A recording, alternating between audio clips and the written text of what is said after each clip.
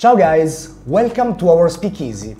Today, we kind of have a guest, but I'm actually the guest here because I'm in the new NBNF manufacture in Geneva. And well, it's a very special day and it's a very special year actually, because this is the 30th year that the Corvo family works with Max Büsser. So the first time was in Jaeger, and you were pretty young, I think. This is really dating me. So yeah, 1991, I entered Jaeger and I met the Corvo family, because I arrived at the end, early 92. So it was your grandfather, Giorgio, your dad, Michele, and it was a big moment for me, because most people don't know that your grandfather is the man who basically resuscitated the Reverso. He is the man. We don't really advertise it. Yes, he's the man who went to Jaeger LeCoultre. We're talking in the 72, 73. There you go, early 70s, saying you should redo this watch, and everybody's like, what?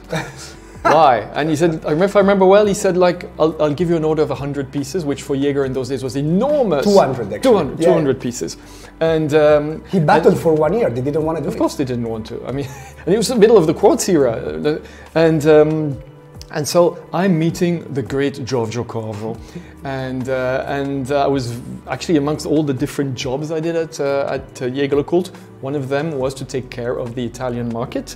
So your granddad and dad were the distributors, and I was the youngster from the factory coming in to see if everything was done well, but they basically taught me how to work. I had no idea. Well, it was your first job, I think. It was my very first job. And I'll always remember, going to Milano was always a great moment. So yeah, this dates back. And then you left in 1999, I think. 98. 98. I leave Jaeger, go to Harry Winston, and then a couple of years later, I sit down with your dad, Michele, and I was like, can you help me for Italy? And he says,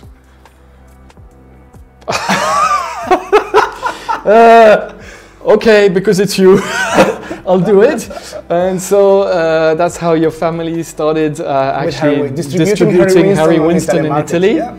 And then I leave. That's 2005. And then by then we didn't have any boutiques, so we were only distributors. And in 2007 we opened the first GMT boutique in Porto Cervo, and of course we took immediately on board NBNF. And it was those months when we were delivering the first HM1s as well. So that it was probably, was it 2000, end of 2007, early 2008? Yeah. There, your dad came over. Were you? No, you were not there yet. I was there already, but I was taking care. I was learning. Okay. It was my first job as well. Okay, so here and your dad looks at my HM1 and HM2, and he's like, "Oh God," and he's like, "Okay, we'll try." And so that's how we started as a retailer in GMT, the very first GMT in Porto Cervo. I think it was with HM2 you started. Actually, it was HM1. There was an HM1 also. And so this story continues, and then I will always remember, what year is it, that famous SIHH when 2015. 2015. So SIHH, we've got a little suite in a hotel. The whole family comes over at that point, and I tell you guys, look, we're opening a Mad Gallery in Dubai. So we'd already opened in Taipei, we're going to open in Dubai, and everybody's like, oh, fantastic, wonderful. And I look at you and I'm like, do you want to manage it? And everybody laughs in the family, because basically it's half a joke. I will admit it was originally half a joke, because I'm still looking for somebody, I have no idea what to do. And then at the end of the meeting, you creep up to me and you go like, were you serious? And I was like, I want to do it. And Max, I will always remember it. He told me, well, I don't even have to interview you. That's saved a lot of time. And you've never been to Dubai. So yes, I remember you flying in for a weekend from Milano. I took you around everywhere, the glossy Dubai. Look how fantastic Dubai is. But the first place you brought me into was a supermarket. And you were like, well, that's how to know a place. You have to go also. I mean, you will live there. You're not gonna be a tourist. So supermarkets are very important, especially for an Italian, I would say. And I loved it immediately. I loved the project, and I met the Sedicchi family, which I will always be grateful for that. And I'm still in super, I meet Hamid in Milan every once in a while. And I moved to Dubai, and we managed to open the first Met Gallery in Al Sarkal Avenue, which was, I think, we did 1 year and a half there? More than 2 years. More than 2 years. In Al Sarkal? In Al Sarkal. Really? Yeah, we Oh, did. wow. And then we moved to Dubai Mall, and then you moved back to Italy and to help your family. And here we go. So last year you contacted me and you said next year is going to be 30 years. 30 years. So it's 30 years that our family works with you, and we're very proud of it. And because of that, we wanted to have a little surprise.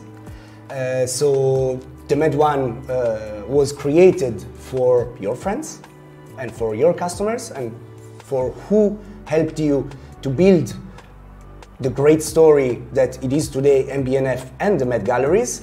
And we wanted to have a little gift also for our friends that comes from this friendship. So I'll let you introduce you. So yeah, we were scratching our head. Initially it was like, are we going to do an MBNF? No, we just can't, it's impossible. And then I came back and I said, look, as I said, I've created for friends and family. You're practically like family to me. And so we're going to make a massive exception because I know that now that people are going to discover this, I am going to go and live in an anti-atomic shelter for the next week. We're doing, therefore, an edition of 30 Mad Ones in a specific color, which I call champagne, but it was actually 4N gold, which is made only for your family. We'll decide to give it to your friends and the guys who've supported MBNF with you. Absolutely. And there we go. So I tend to say that I'm never going to do stuff, and then I make exceptions. I'm going to say that I'm never going to do another one, but I don't know what's going to happen in the future. You never know. Exactly. And look, I've been realizing that this year has been a very emotional year for me. We started off with the book. The first 15 years, so I never look back. And here I am, everybody in my team like, Max, what was that? What was this? And I'm the oldest in the company, de facto. So I had to go back into memory lane. And then, of course, there was a 20th caliber in 17 years. That was also going revisit. Massive. Then there's the lab with our friend Michael Tay of the Tay family I'd been working with for 23 years. And with Laurent. And now with Laurent Picciotto, I've met 32 years ago, and now we're doing the 30 years with the Corvo family. This is like my nostalgia year. And it's something very new for me. I'm not in that. I'm always looking forward and running, and my team will tell you it's not always easy because I never celebrate. And I'm happy this year. This year is a year of celebration. And I'm so happy for this, but what I'm really happy for is the last 30 years. Absolutely, same. Thank you very much. It's always been a pleasure. Likewise. And it will be for the years to come. Definitely, as long as I'm still alive. Years to come. So there you go. Thank you, Max. My pleasure. So this is it. If you wanna look at the piece, we will have it in our boutique, and it will not be for sale, unfortunately, because the 30 pieces are already allocated to 30 friends and customers that supported us for the last years, and there we go. There we go. There we go.